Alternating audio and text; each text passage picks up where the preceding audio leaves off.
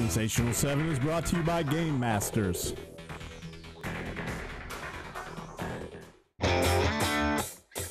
We begin this week's Sensational 7 with a pair of outstanding plays from Quincy University softball. First, against Upper Iowa with runners on base, Samantha O'Brien and Alana Viken turn a big double play to keep the game close. And late in that same game, down 1-0, freshman Jessica Grimes puts the Hawks up for good with a 2-run blast to left field. It was all the offense the home team would need to cap off a doubleheader sweep. John Wood's Dawn March turned a lot of heads with her play at number 5. As she cuts to the basket, a great pass fake freezes the defense just long enough to allow for an easy bucket.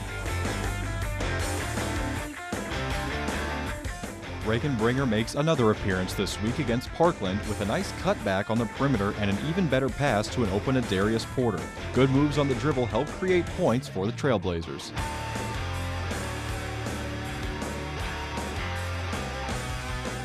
Number 3 this week goes to Ellsbury's Scott Krager. Some players just have a sixth sense of where the hoop is. Krager is no exception. On the run out, he still finds a way to put points on the board despite an awkward angle to the basket.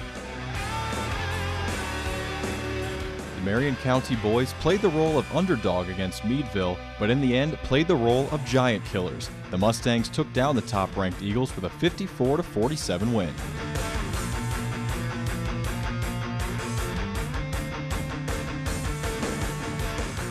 And at number 1, leave it to Randy Lee Plunkett.